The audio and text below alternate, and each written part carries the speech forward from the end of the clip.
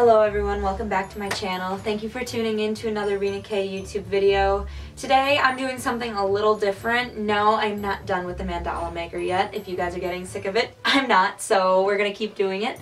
I don't know what to pick for my colors or anything for my card today, but I wanted to try something where I blindfold myself and I pick everything randomly and then see how it ends up on the card. So I got a blindfold. I'm gonna lay out a bunch of different inks and the mandala maker stamp set, and I'm gonna like pick a stamp and then that will go on the card that I make for the video. Hopefully it turns out somewhat decent. I know some inks really don't go together, but you know, I think you can find a way. Before I begin the video, I also have to give a shout out to the person that made this shirt. Her name is Deb Searless. So in our last class in Los Gatos, California, she had a shirt on like this, and I told her mine would probably say something like, "I'm trying." And she sent me two in the mail that say this on it. The other one's purple. And I think it's really cute, and I'm very thankful. So thank you for sending those to me. But we're gonna get started with the video because I don't know how long it's gonna take, and I don't know how bad it's gonna look. So I need time to refilm if things go awry. Okay, so here are the products that I'm going to be using. As I mentioned, I'm just going to be using embossing powder, inks, and the mandala maker stamp set to create this look. But I also will probably embellish it with some colored pencils and some designs and probably a white gel pen or something. But this is what I'm going to be picking randomly. I promise I'm not lying. I'm blindfolded, see? Okay, so first thing I'm going to do is pick all my inks. So over here, I think I touched this one first.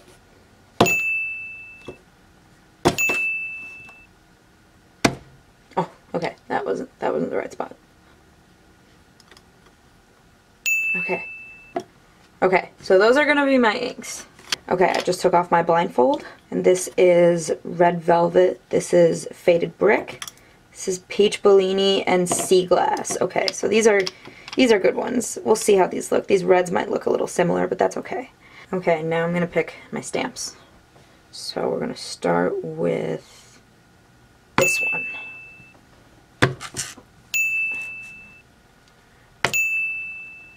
And the last one, Pinky. We'll do one more. Screw it. Ready? 1, 2, 3, bam.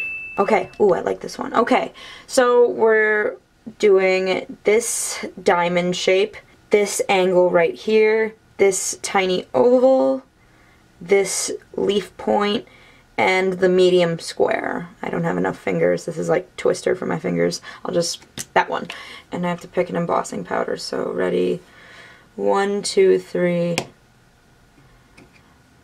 Okay, the gold. Ooh, okay. Okay, that sounds good.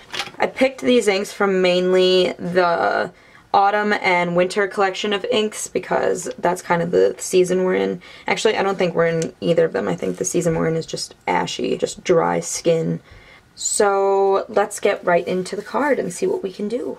Okay, so I think the most logical thing to do is start off with that medium square because that's probably going to be the most bold shape. And I'm going to put that as close to the middle as I think I can get it, putting it slightly above that line. I think I'm going to do the square orientations in Red Velvet first.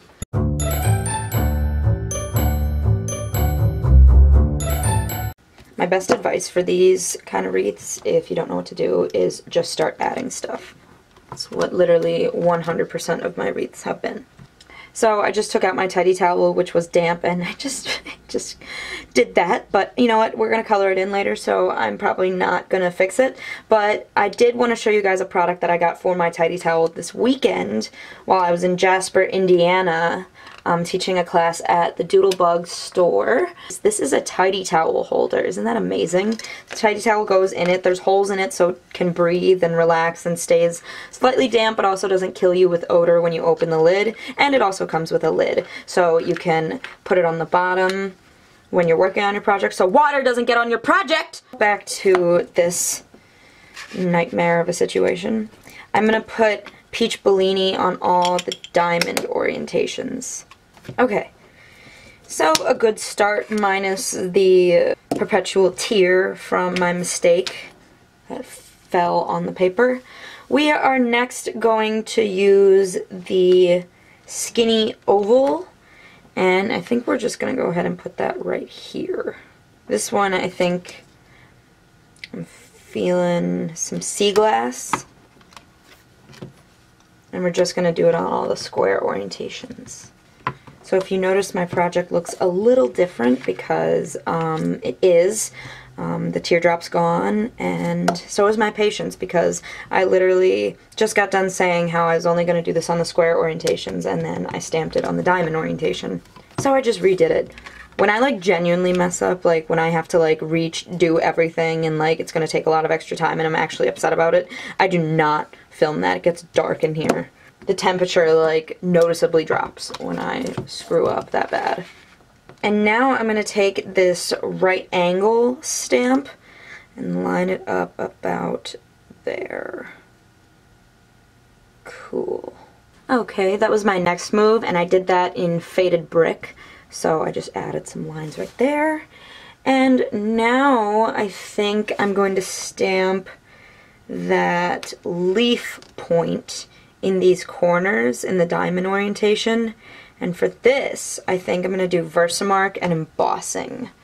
So I'll do that now, but first, before anything, I just can't afford any more mess-ups today.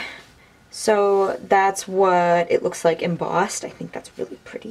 I'm going to stamp this diamond in between this oval in Peach Bellini. Hopefully this looks good. Yes! This is the kind of pattern you'd find on the subway tiles in like a really, really nice bathroom. Yes. Okay. So I think I'm just going to do 2 more things before I start decorating, and that's not going to take that long. I'm just going to add some dots and stuff.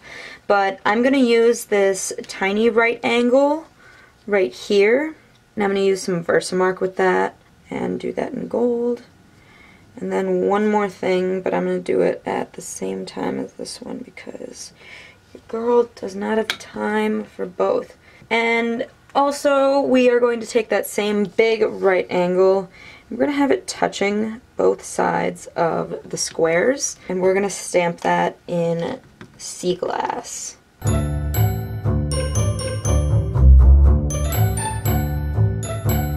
Okay, so now that my wreath is done with the stamping part, I embossed the little angles down there. I'm just going to go ahead and add some dots around, and then I'm going to color it with colored pencils. Not going to do anything fancy. I'm just going to blend them a little bit and, I don't know, add some alternative colors. Then I'm going to mount it, and I'm going to put it on the card. I'm using a Peach Bellini card, and I'm using some layering. And I'm going to use a greeting and maybe one more stamp from the Mandala maker to finish this off. But this is what it looks like. Alright, so I'm formally announcing my retirement from stamping because I had to redo the whole thing one more time. But I actually like this a lot better. The middle square that this big right angle formed actually was a little bigger this time. So I think that was really nice. And yeah, so I'm really drained. I added these dots with Versamark, and then I added these ones with a gold colored pencil, and then I just added this design in the center with a white gel pen and the colored pencil. So this is the finished look. Hope you guys enjoyed it. I've added a bowl of popcorn to the set in the last 20 minutes, so it's a nice bowl though, it's pretty. So this is the finished card. I hope you guys enjoyed it. I hope you guys liked me doing something different, like blindfold myself and pick all the colors. I'm really happy that they look like they go with each other and not like I picked them out blindfolded. So one more time I have to give a shout out to Deb and Rebecca because she gave me this for my tidy towel, as well as one of these. This is a Connect glue holder, so all the glue is always down. Her husband makes these with a 3D printer. They have an Etsy store where you can buy these for yourself, and I recommend them because it is a good way to hold your tidy towel and connect glue. So I will put the link to their Etsy store in the description down below, and you can get it for yourself. I also like to thank Deb for the shirt because that's really sweet, thank you, and I love it. For last week's giveaway, I promised you a $25 gift certificate to the winners that answered the question, what is your favorite piece of art you have in your house right now? And the winners are right here.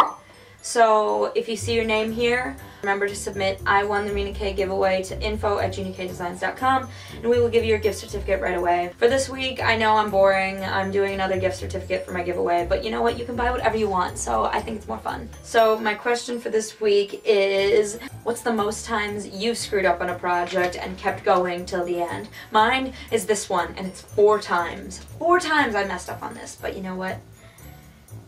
Finally got it. Finally finished. But I'm gonna go because I have stuff to do still. So I'll see you guys in the next one. Bye.